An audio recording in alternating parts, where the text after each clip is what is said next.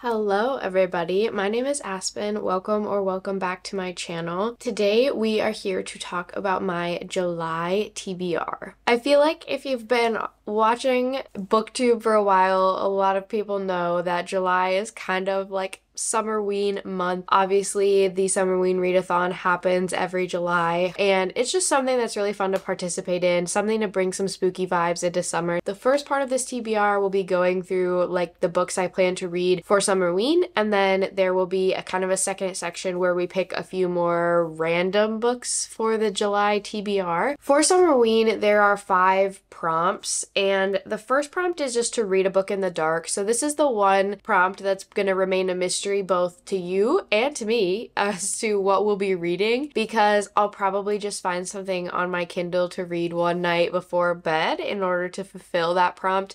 So I don't have anything in mind right now. So the second prompt is just to read a thriller or horror book, and for this one I've decided I want to read Final Slaughter by Sergio Gomez. This is the 3rd book in the Camp Slaughter series, and it'll be the last one, hence Final Slaughter. And I've read the other 2 books each year that they've come out, and I honestly feel like I've kind of read them around this time, or maybe I read them more towards October-ish, but regardless, I've really been waiting for this last book. I don't know why I thought it was supposed to come out a lot earlier than it did. I don't know if it got pushed back or not. I don't really pay a lot of attention to that, but for some reason I thought it was coming out around the end of last year, and it didn't. I think it came out just a month or 2 ago, but the Camp Slaughter series follows a killer, a cannibal killer, as he terrorizes various groups of people in the first 2 books, and this will be his final story. I'm excited for this one. I think I've given both of the books before this one 2 stars. Or no. 4 stars. My brain is not really with us today. I've given both books 4 stars, and so I'm really excited to read the 3rd one, and it'll be another series checked off the list, which is awesome. The 3rd prompt is to read a book with a night sky on the cover, and I felt like I had the perfect book for this prompt, which is Where the Truth Lies by Anna Bailey. And this one is just, I think, kind of a standard thriller. It says, when 17-year-old Abigail Blake disappears after a party, the festering secrets and long-standing resentments of the small mountain town of Whistling Ridge, Colorado emerge with devastating consequences. So just kind of a missing person thriller, I guess, but this certainly fits the night sky prompt, and I've had this book for quite a while, so it's about time I read it and get it off my physical TBR. The 4th prompt is to read a book with 5 words in the title, and so for this prompt I've chosen This Skin Was Once Mine by Eric LaRocca. I hesitate to say this, but I feel like I've finally had my breakthrough with Eric LaRocca. If you've been around for a little while, I have had kind of a tumultuous past with this author. The first few books of theirs that I read, I just didn't really like, and I didn't really understand, but I finally found a book last fall, You've Lost a Lot of Blood, that I gave 4 stars and I really thoroughly enjoyed, and I actually just read another one of their books in June that I'll talk about in my June wrap-up that was another winner for me. So I'm feeling more positive going into their books. I've always said, because they're so beloved, I know there's got to be a reason, and I want to understand. I want to be on the Eric LaRocca train. And so I feel like I just had to push through it, and I don't know if I would go back and reread some of the ones that I didn't enjoy, if I'd feel differently now that I've accepted what the books are and what I'm going to get out of them. I'm not sure, but I'm happy to say that I feel more positive going into their books, and I feel more hopeful that I'm going to enjoy them. And then the last prompt for Summerween was to read a book that takes place in the summer. I was trying to focus more on my horror TBR for Summerween, but I couldn't really tell from a lot of the books that I own really when they take place. And I also thought maybe I'd want a little bit of a break because I'm planning to mostly read horror and a thriller for the other prompts. So I decided to throw in something a little bit random random and a little bit different for this prompt, which is Just for the Summer by Abby Jimenez. I haven't read an Abby Jimenez book before, and I've honestly never really felt the desire to.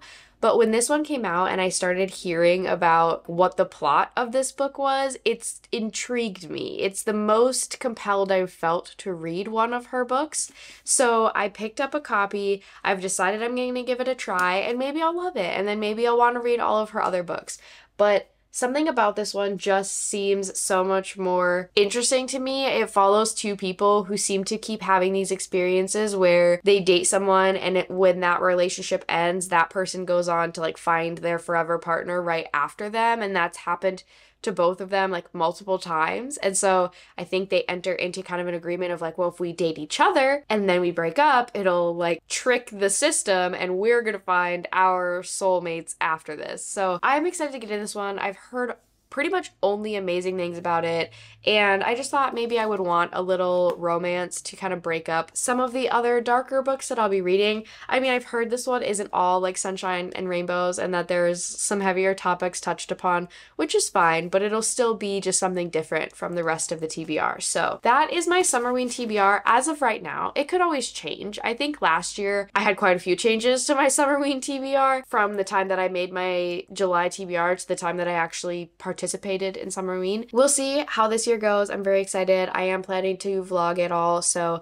I'm looking forward to that. And then for the second portion of this video, if you saw my June TBR video, I did an emoji spinner wheel that like selected an emoji, and I had to find a book that fit that, and I had a lot of fun with that. I thought it was a really like fun way to pick reads, and I could kind of curate like the emoji list to books on my shelves, but then the selection was still a bit random.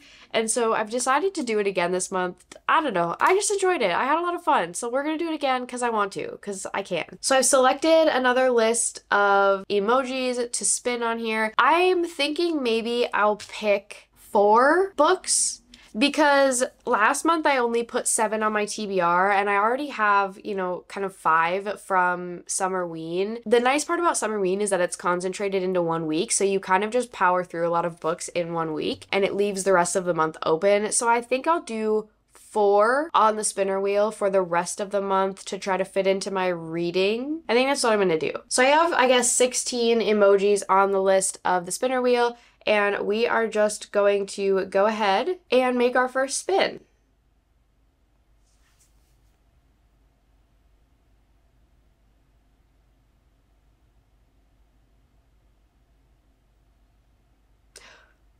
Oh, okay, so this is like an anatomically correct heart. I'm very excited about this one because the book that emoji correlates to is A Certain Hunger by Chelsea G. Summers. I don't know a lot about this book, but a lot of people that I watch and interact with have read it and really enjoyed it, so I'm really excited to try it out and see how I feel. I think it follows a woman who is a cannibal, but apparently we have a cannibal theme this month with Final Slaughter too, but this is one I've been really wanting to get to for a while, so I'm very excited about that selection. All right, spin number 2.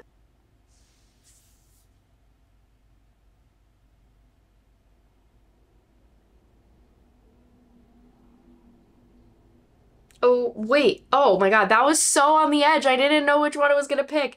So we got a brain. 2. I don't know why I put 2 organs on this list, but I'm gonna have to verify. I had a book in mind for this, but I didn't like reread the premise of the book, so let me verify that it fits. Otherwise, I'm gonna have to find something else. So I will be back once I have figured out what I'm fitting with this prompt.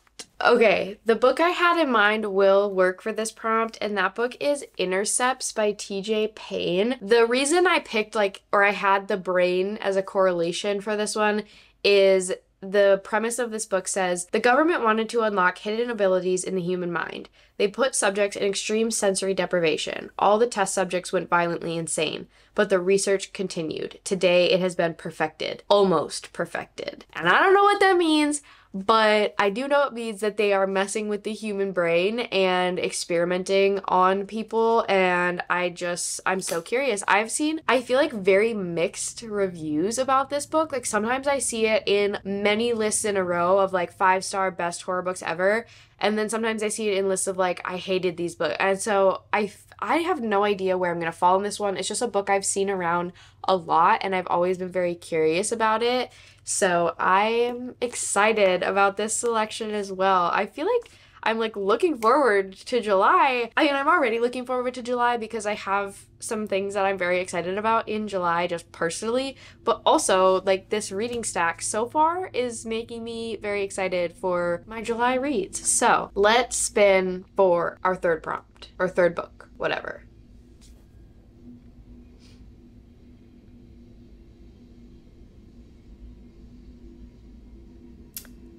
Okay, so this one is just a blue block. I explained last month that the kind of solid color options that I put on the wheel are more so to give myself the option to have a little bit more freedom with picking a book so I can just associate a color to it. So for the blue, I went for the book A Game of Lies by Claire McIntosh. The spine, it's funny to me because the spine is like this really bright, vibrant orange, but the front of the book is very blue.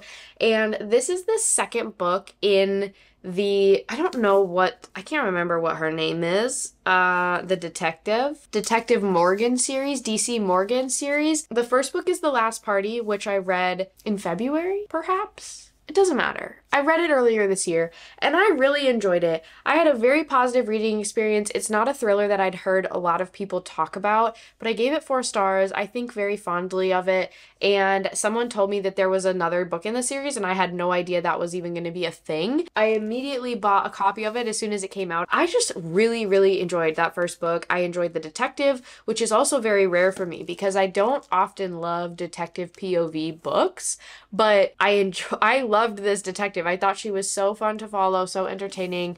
She had a very compelling storyline, so I'm super excited. I don't know anything about the plot of this one. I don't know what the mystery is. I don't know what like we're solving, and I don't really want to. I kind of just want to go in blind, so I'm not even gonna look, but this is going to be our option for the blue cover. So we are going to do one more spin. I want to do more just because this is fun, but I also need to be realistic that like I need to give myself enough to read, but also like enough for freedom if I don't feel like reading these to read something else a little bit. So we're just going to do one more.